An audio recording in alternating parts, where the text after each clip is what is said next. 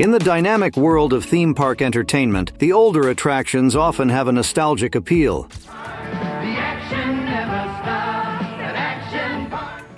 However, not all elements from the past have endured, as some beloved theme park experiences are now prohibited. These once enjoyed attractions, which used to captivate visitors, are now part of history due to safety issues or changes in industry standards.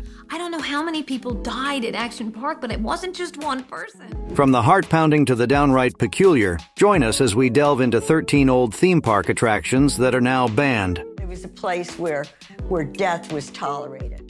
Our initial unsettling journey takes us to Action Park in New Jersey, a place known for its adrenaline-pumping experiences. One of its infamous attractions was the tidal wave pool, which, despite its initial allure, gained the eerie nickname the Grave Pool.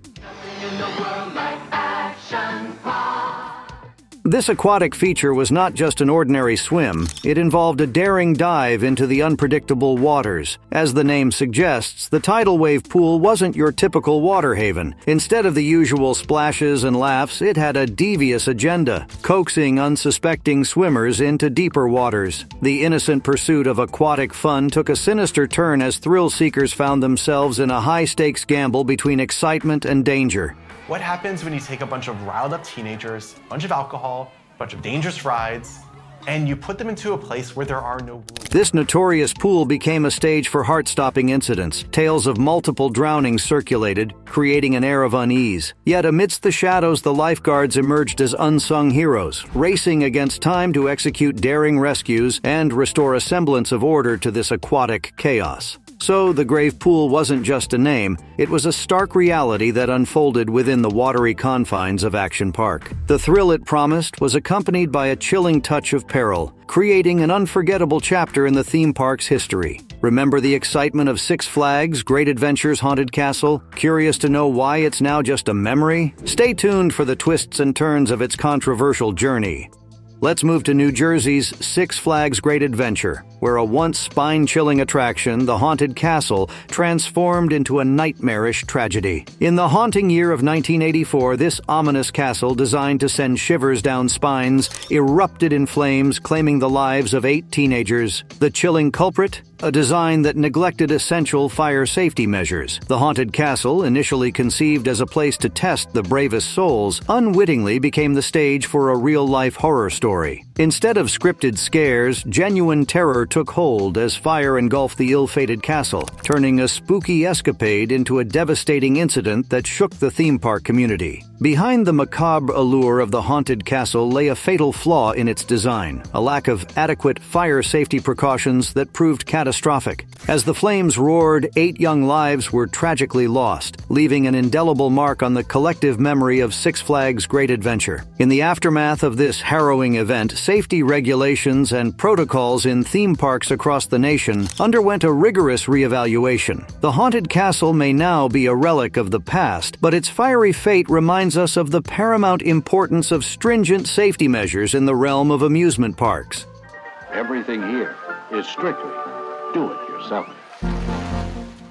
Next, we have the heart-stopping realm of Action Park's Alpine Slide in New Jersey. Imagine a slide that didn't just promise an adrenaline rush, but delivered it with a side of danger. This legendary attraction carved its name into the annals of amusement park history, notorious for its treacherous concrete and fiberglass track. Cement track, it's summertime, people are in bathing suits. And know this, it wasn't just a casual joyride, it was a daring expedition that often left visitors gripping the edges of their seats. The Alpine Slide wasn't your average slippery slope, it was a roller coaster on solid ground, where the stakes were high and the spills were real. Sleds had a mind of their own, careening off the track like rebellious daredevils, turning what was supposed to be a thrilling descent into a wild white-knuckle ride. It wasn't a mere playground for fun, it was a challenging course where every twist and turn could tip the scales from excitement to injury. This daredevil slide wasn't without its share of tales, stories of countless injuries and tragically a fatality. It wasn't just a ride. It was an adventure with consequences. As brave souls lined up for the Alpine Slide, they knew they were stepping onto a track where the line between thrill and risk blurred into an unforgettable, heart-pounding experience. Ready to explore the mysterious disappearance of rides like the Action Park Cannonball Loop? Buckle up for a roller coaster of tales. I love Action Park because it's so beautiful. Imagine a water slide with a vertical loop that promises an adrenaline rush like no other. That is the Action Park's infamous Cannonball Loop in New Jersey. Unfortunately, the excitement was short-lived, as the attraction faced a swift ban after just 1 month in operation. What went wrong, you ask? Safety concerns took center stage, and not just your run-of-the-mill worries. The Cannonball Loop garnered attention for its extreme design, featuring a vertical loop that left thrill-seekers wondering if the laws of physics were being put to the ultimate test. Rumors circulated about riders getting stuck midway, defying gravity within the loop's twists and turns. Reports of injuries and discomfort added fuel to the fire, prompting authorities to intervene and shut down the daredevil water slide. We're being sued for running a reckless and dangerous establishment by one Gregory Knobloch. The decision to ban the Cannonball Loop underscored the paramount importance of visitor safety. The vertical loop, an engineering marvel on paper, proved to be a real-world hazard. Action Park had to reckon with the repercussions of pushing the boundaries of amusement park design, realizing that the thrill shouldn't come at the cost of well-being. Have you ever caught wind of the spine-tingling saga of Action Park's super speedboats right in the middle of New Jersey? Now, imagine this: zipping speed demons slicing through the waves of a pond, painting an exhilarating masterpiece on the water. It's like a water ballet with these high-speed vessels, promising a spectacle that'll leave you on the edge of your seat. However, this aquatic adventure turned into a perilous escapade, resulting in a ban after hazardous situations, including at least one dramatic rescue. In this adrenaline-charged aquatic realm, the super speedboats became both the protagonists and the source of unexpected drama. The beautiful pond, unfortunately, was not just a canvas for high-speed excitement. It was also home to an uninvited cast of slithering residents, snakes. As the boats navigated the twists and turns, the potential for perilous encounters with these reptilian inhabitants became a palpable threat. The situation reached a critical point when, amidst the high-speed thrills, a daring adventurer found themselves in need of rescue. The collision of heart-pounding excitement and the inherent dangers of a snake-infested pond raised alarm bells. Authorities swiftly intervened, declaring a ban on the super speedboats. Now, isn't that a wild ride that went from thrilling to chilling in the blink of an eye? But hold on, as the intrigue is just starting to unfold. Race like a pro! It's great! These are the most amazing rides in the world. I love it. These miniature race cars may sound innocent, but they were the rebels of the theme park world. Despite their small size, they boasted impressive speed. The catch? Someone decided to play with the speed governors, turning innocent joyrides into wild, high-speed escapades. It was like a mini Grand Prix with a side of danger. As you can imagine, the authorities weren't too thrilled about it. The Lola cars became infamous for their unpredictability, and the adrenaline junkies who tampered with them. The thrill seekers got more than they bargained for, and so did the unsuspecting riders. Imagine zooming around in a cute little car only to find yourself in a high-speed chase. Not exactly the family-friendly adventure most were expecting. So why the ban? Well, safety concerns took center stage. The tinkering with speed controls turned what should have been a leisurely drive into a risky game of speed demons. The park couldn't ignore the potential for accidents and injuries, leading to the eventual ban on these mini speedsters. The Lola cars might be a thing of the past, but the memories of their daring escapades live on. It's a cautionary tale of how even the smallest attractions can take an unexpected turn, leaving us with stories that make us laugh and cringe at the wild side of theme park history. Just go to Action Park. There's no other park like it.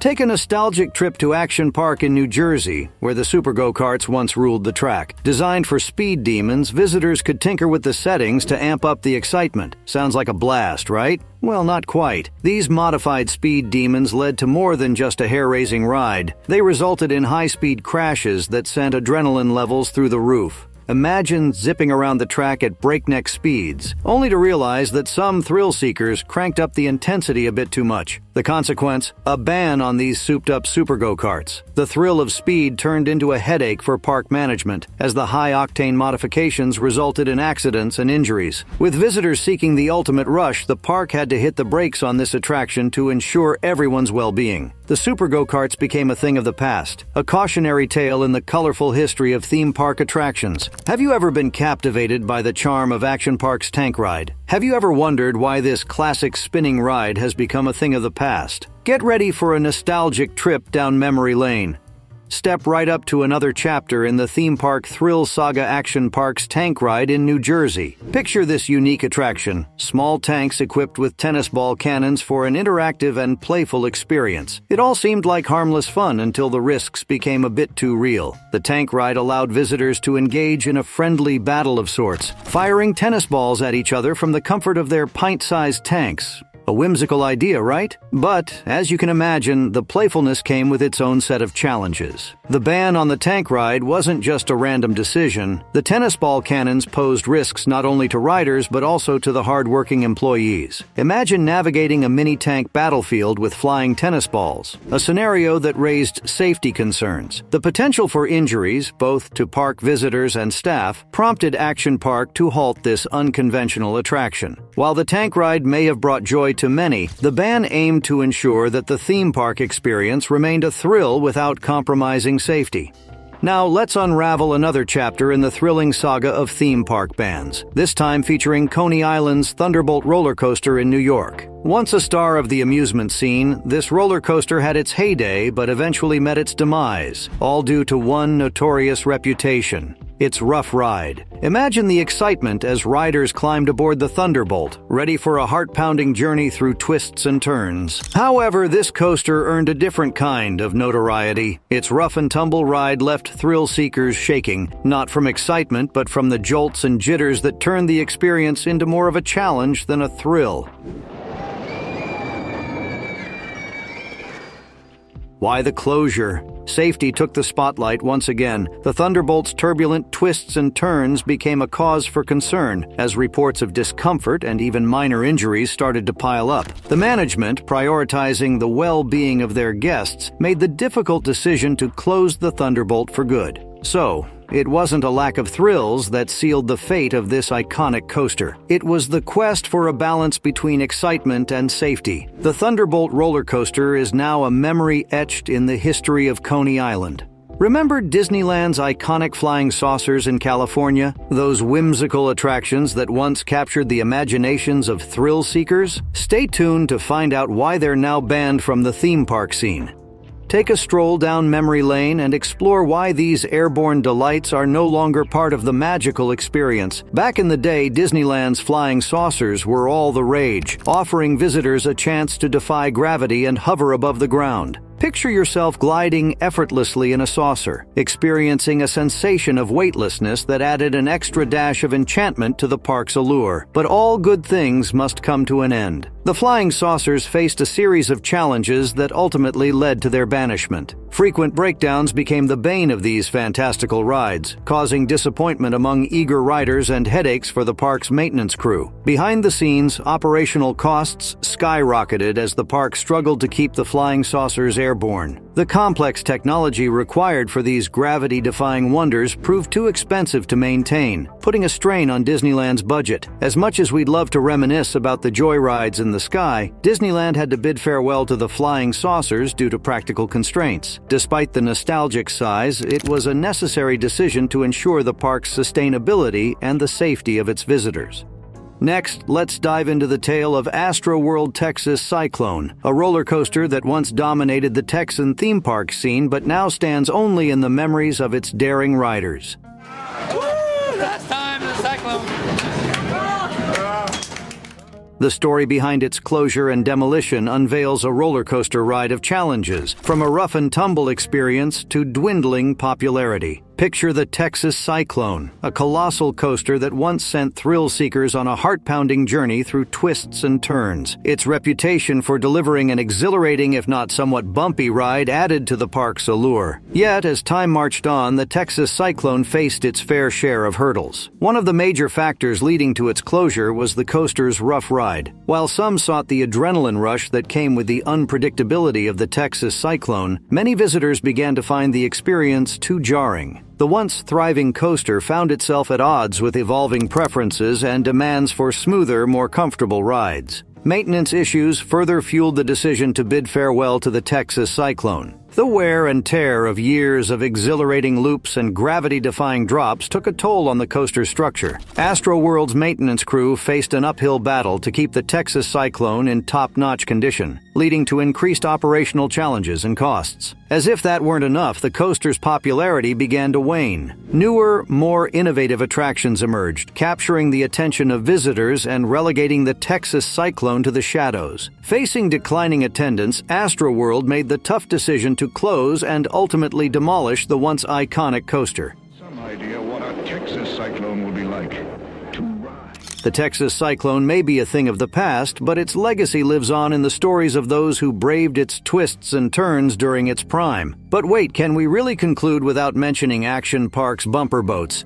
The infamous bumper boats at New Jersey's Action Park, a thrilling aquatic escapade turned cautionary tale. Picture this aquatic adventure, bumper boats zipping and crashing through the waters, creating a splash of excitement. However, behind the scenes lurked a perfect storm of steering challenges and a rather alarming fuel leak. Steering those boats was no easy feat. Navigating the choppy waters became a wild challenge, turning what should have been a lighthearted bumping experience into a test of maritime skill. The difficulty in steering quickly escalated from a quirky challenge to a safety concern as riders found themselves careening unpredictably across the water. But wait, there's more. The bumper boats had a more sinister side. They leaked gasoline. Yes, you read that right.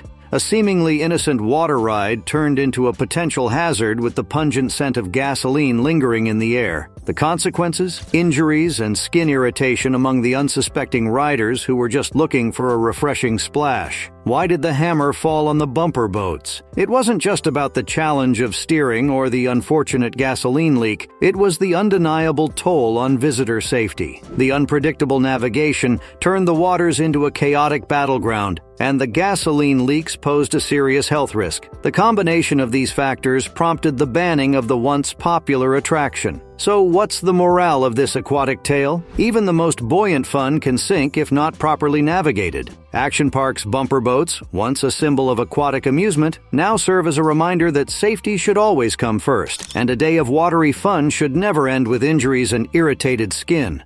Turn the clock back to the thrilling era of roller coasters, where Busch Gardens Python in Florida stood as a pioneer among corkscrew adventures. However, this iconic ride met its untimely demise, not due to a lack of excitement, but rather due to the changing tides of design evolution. Beautiful Busch Gardens, Tampa.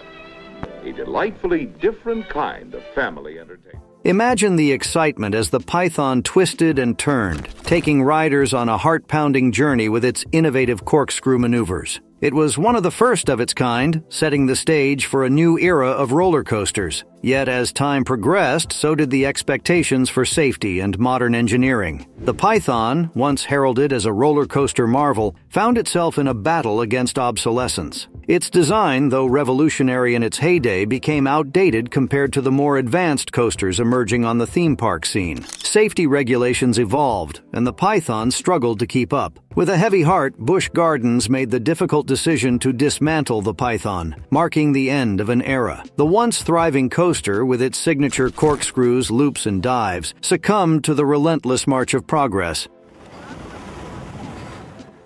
But why bid farewell to this iconic coaster? The Python's banishment from the realm of roller coasters wasn't due to unruly behavior or safety mishaps. Instead, it fell victim to the relentless march of technological innovation. The outdated design, though a trailblazer in its time, couldn't compete with the sleeker, more sophisticated rides capturing the imaginations of thrill seekers.